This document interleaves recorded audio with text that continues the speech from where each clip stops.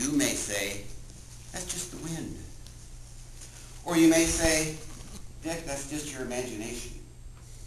But I'm here to tell you that that sound was really one of the many alien Hurdleans that are on this planet. If you don't believe that, just listen carefully and see if you can find the Hurdlean that's underneath this floor as it squeaks to interrupt us. Fellow Toastmasters, let me tell you a little bit about Hurdleman, the Hurdlean that I'm familiar with. Hurdleman, of course, is a spy. Hurdleman is here for one purpose, and that's to confuse the people on this planet. Which of course means to confuse humans. Which of course means to confuse us. And I'm telling you, there are times when I can be confused very easily. Now the Hurdleans are under the impression that if they confuse all of us on this planet, that then in the future someday they will be able to inhabit the planet. Hurdleman has the primary job of working with our silly, standard, inefficient transportation system. And he is good at what he does. Amongst all the many tricks that Hurdleman plays, let me tell you just a few of them. Take, for example, the street signs. You're driving down the road, and you look up at this little green sign that you pass, and it's the name of the street you just passed. And when you get to the next corner, it's the name of that street. Hurdleman's favorite trick is to take those signposts and turn them 90 degrees. So you're driving down the road, and you say, oh, Sandy Boulevard. Oh, Sandy Boulevard? Oh, Sandy Boulevard? To a visitor in Portland, I think they believe that every street in Portland must be named Sandy Boulevard. Another one of Hurdleman's tricks is those left turn lanes. Aren't those wonderful? You swing over into the left turn lane and you see this little green arrow.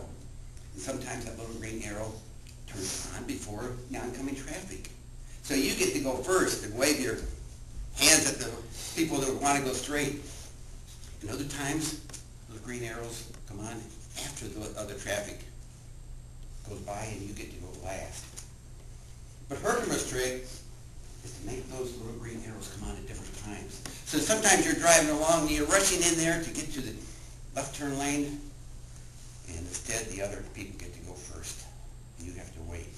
And sometimes it's just the other case. You're running in there to get that green arrow, and it doesn't come on when you think it's going to. But Hurdleman's trick is to change the timing on those green arrows. So just when you think you're going to get the green arrow, you switch the timing, and then now it's in the other condition. But his favorite trick is to wait till he sees somebody frantically trying to get through that left turn lane, and then he just ignores the green arrow completely, much to the frustration of that driver, who turns red with rage, just like the stoplight that he's looking at. But the big design problem that Hurdleman created was with what we call the yield and merge lanes. Remember a long time ago, before Hurdleman got here, every road was at right angles to each other. And you would come up to the stop sign and you would look both ways and then you would make your turn. Hurdleman said, let's design a yield sign. So now you come up to the road and you don't know whether you're supposed to turn or stop. One way or the other. And then he said, let's put in some curved ramps to confuse the drivers. So if you had intended on going straight and you get in that wrong lane, you're in trouble, because that lane only turns right. And of course you can get in that lane, and you can look in your side mirror and you can see the oncoming traffic. Hurdleman made a design error. He realized that was too convenient, and so he redesigned all of those merge ramps. So now you come in around that merge ramp, and it's a strict angle, and you look in your side view mirror, and it's looking back there when the oncoming lane's over there. So you turn your head to see if there's any traffic coming. You turn your head further, beyond the point of rotation. You still can't see the oncoming traffic. So you lean forward and let your upper body twist until your shoulder starts to pull away. But it can't go very far because of that belt that Hurdleman designed to fly across your shoulder. So you turn it even further, turn your body, and your right hip comes up off the seat. And one of two things happens. Either you still can't see and you have to stop anyway, which frustrates all the drivers behind you, and Hurdleman sets off all their horns in motion. Or else, you are so busy looking to see if there's any traffic that you run into the yield sign on the other side of the road. But you may wonder, how can Hurdleman be doing all these things? Remember that Hurdleman is not limited to our human abilities or inabilities. And besides that, Hurdleman has a secret team of helpers.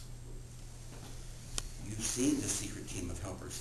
They wear bright orange vests, and sometimes they say on them, road maintenance supervisor. And under Hurdleman's hypnotic and puppet-like control, they have the ability to move the potholes anytime they want. They have the ability to take all those speed bumps and move them from here to there to there.